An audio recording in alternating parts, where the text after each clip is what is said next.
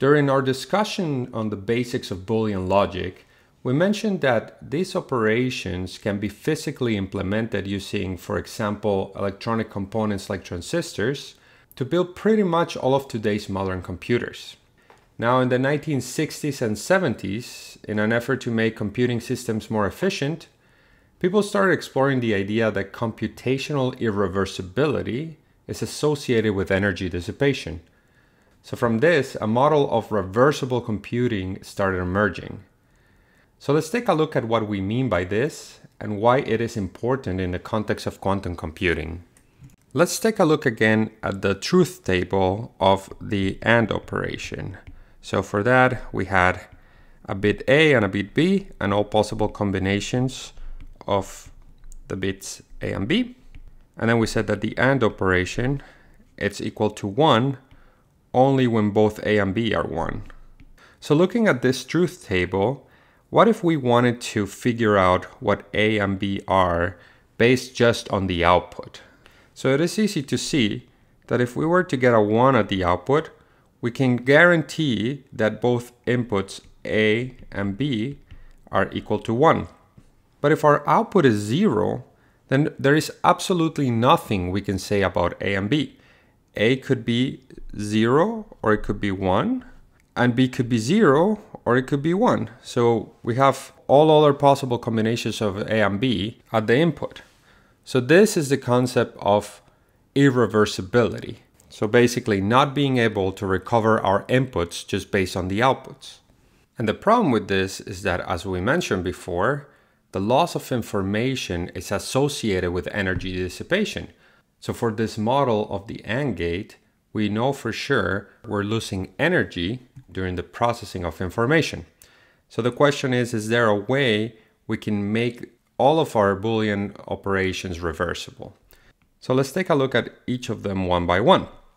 So let's start with the NOT operation. So we know that if we have A, we get A bar, and if we get 0 at the input, we have 1 at the output, and then 1 at the input, 0 at the output. So the NOT gate, at a conceptual level, we know is reversible because giving A bar, we can always figure out what A is.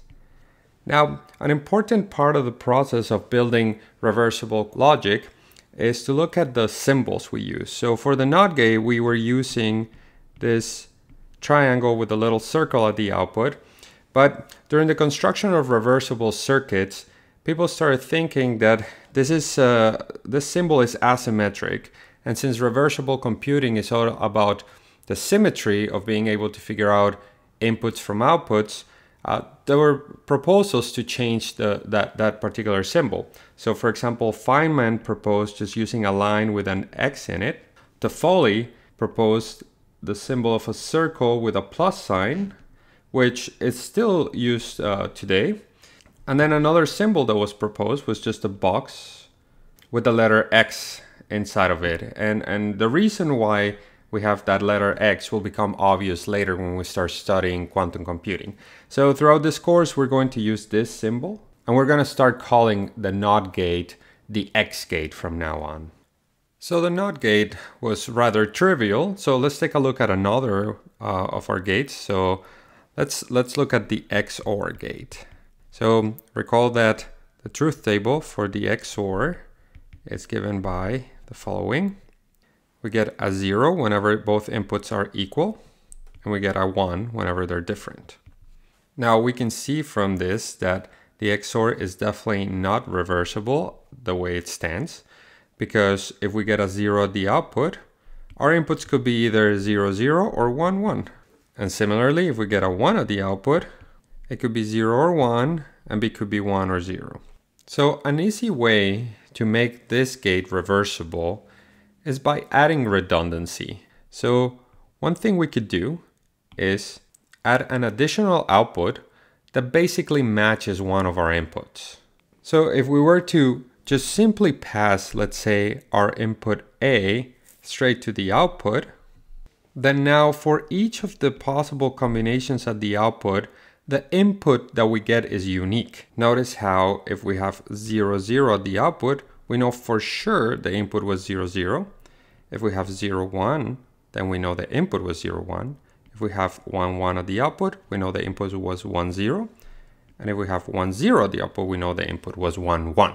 Now you might wonder at this point, how does this help me from a hardware standpoint to make the circuit more efficient? I mean, passing an input to the output could be considered as, taking our XOR gate and simply, taking this input A and connecting it straight to the output. So here we will have A XOR B, and here we will have A. But the way this is constructed is still using the same transistors, so it doesn't seem like reversible circuits are going to help me with energy efficiency. Well, the idea is that this is just a conceptual model, and the way you would implement the gate itself will be using different physics than what we use with traditional logic. So for example, in the first few papers, it was proposed how using mirrors or using ideal billiard balls, you can construct this type of computers. But today, the way we implement this is actually using the hardware utilized for quantum computing. And we will get to that in later videos.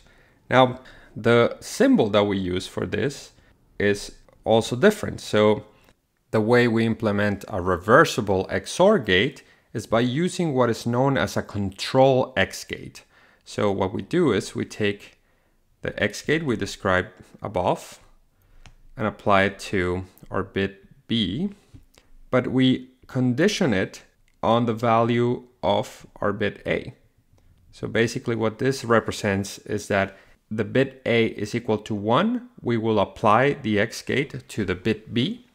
But if A is equal to 0, then we will not apply that X gate and B will just pass unchanged.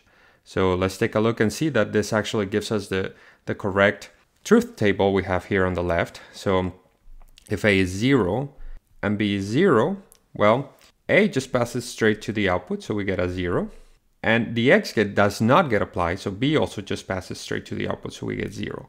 So for an input of 0, 0, we get an output of 0, 0.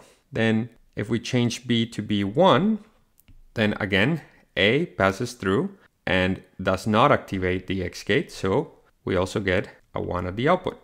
Now, once we change A to B1 and B to B0, well, now the X gate does get applied, so we get A straight at the output, but then B gets flipped, just like if we had a NOT gate, so we get a 1 at the output. So that corresponds to this row in our table.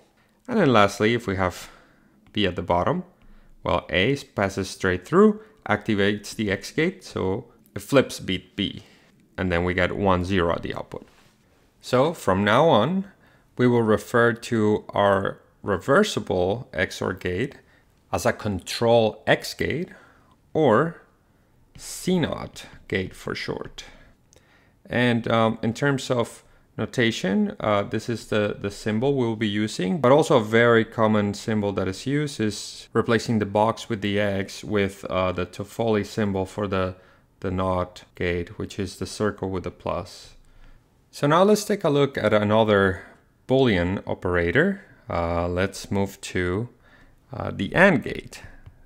So as we showed at the beginning of the video, the truth table is given by a 1 at the output whenever both inputs are 1, and then zeros in all other cases. Now trying to add just one of the inputs to pass through the output like we did for the XOR gate wouldn't work in this case. And that is because for the AND gate, we actually have 3 different outputs that are equal to each other. So adding a single input doesn't give us enough redundancy to fix this issue.